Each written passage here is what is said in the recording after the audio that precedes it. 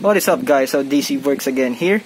Ngayon ay mag-repaint tayo ng valve cover ng Nissan Sentra kasi may massive leak siya sa ilalim, so nagkakalat yung engine bay ko. Mamaya papakita ko sa inyo kung gaano karami yung engine bay ko.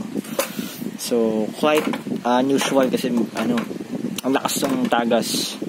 Tsaka dito nagtatagas. Meron din ako mga oil na parang pumupuswit, so possible na palitan ko tong rocker gasket na to. Meron na akong pyesa. So yun, ayan, pa daw. So yun, babakbakan ko muna to ng pagtutungkab. Tapos ito yung high temp natin. Hindi nga lang siya kasing shade nung blue na to. Maganda yung blue na to eh, wrinkle pink. Ayun yung shade niya oh. Parang ang layo. Parang pangit nga ito. Nabili ko ata eh. So yun. Napakita ko sa inyo mamaya. So ito na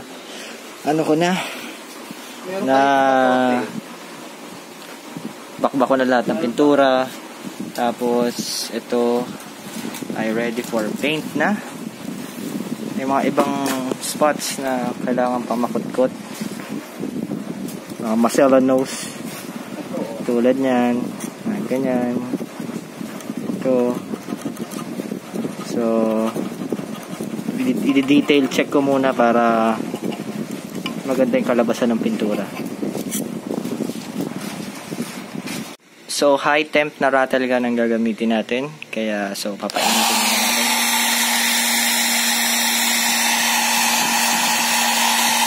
Prep lang natin ng konti, yung pa-warm lang natin tong aluminum na to kasi sobrang lamig, ice cold siya lalo na umuulan. So ice cold siya. Kaya painitin lang natin.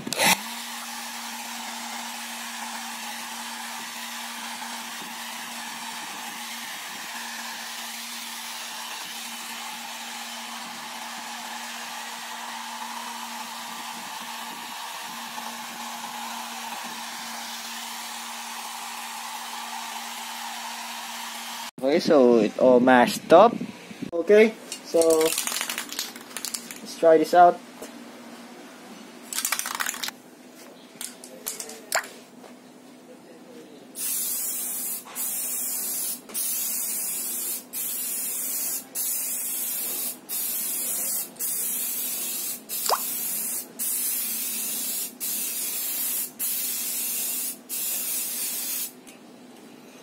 Oh no,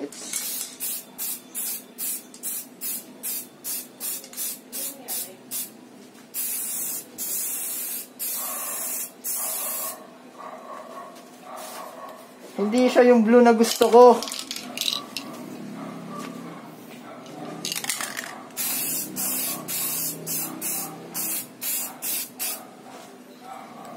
Hindi siya yung blue na gusto ko. Ano ba yan?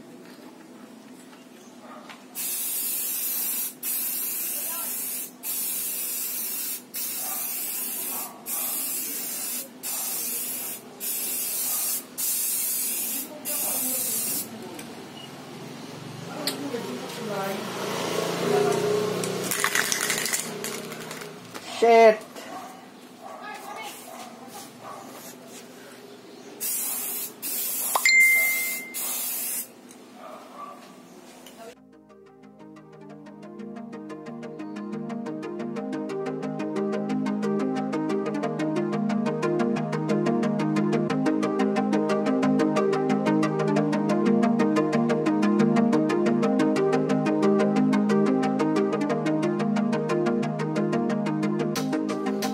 Ito yung blue na gusto ko, pero parang mirror finish na eh. Not bad for a rattle gun job. Nakabili na tayo ng bolt para sa valve cover natin dahil ayoko lang ng Phillips screw. Nahirapan ako hanapan to dahil pang motor pala. Yan. Shiny. Tapos bumili ako ng generic na washer.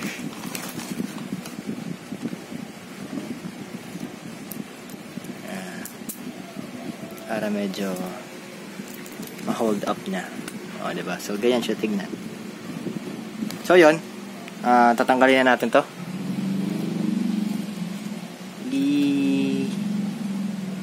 Tuk. 1.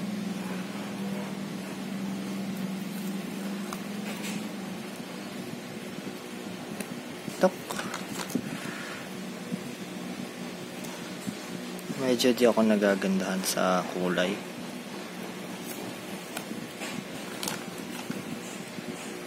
I'm sad.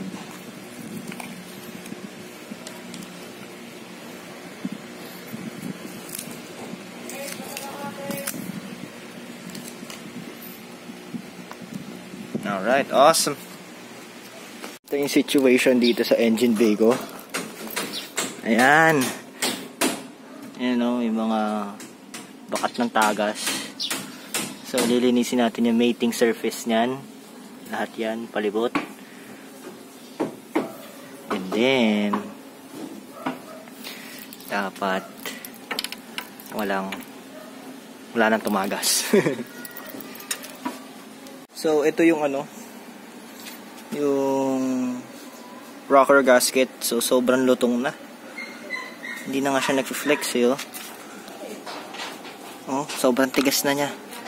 Unlike dito sa brand new gasket rocker, talagang napipindot mo yun. Ito sobrang tigas na. And like nito yun, ganun lang dapat. Ito tigas. So, papalitan na rin natin. Ang symptoms nito pag sira na, yan kitang-kita naman na ginawan ko lang ng remedyo. Ay, nag-uusok siya.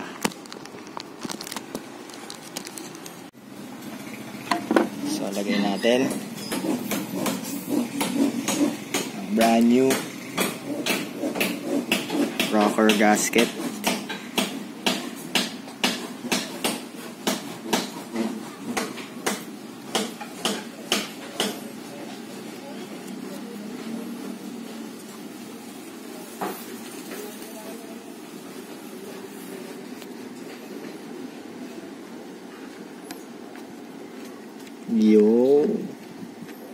No more silicone needed. Okay.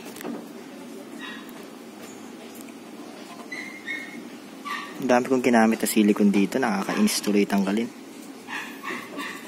Nagsisisi na ako. Gasket. Valve cover gasket.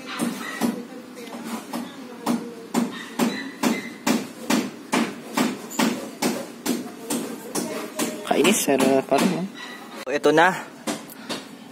Medyo nahigpitan ko na yung ibang mga tornilyo. Nakalimutan ko kung ano yung tawag dito sa tornilyo na to. May term yung yung pinagbilang ko kanina, sabi niya, nalimutan ko Basta yun, ilalagay ko na lang sa description.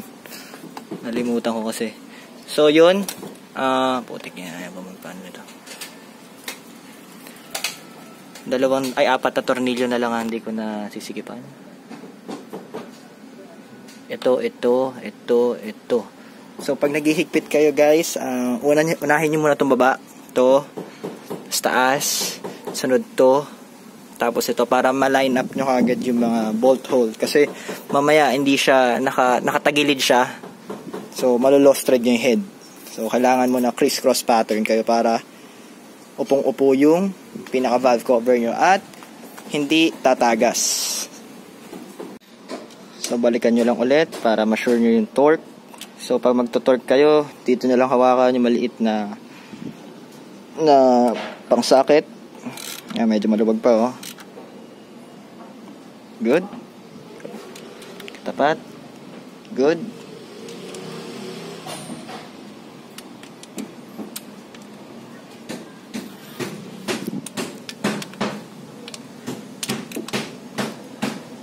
Good.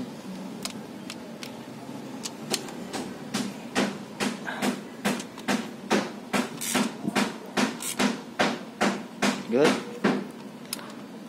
Yun na maluwag. Alright.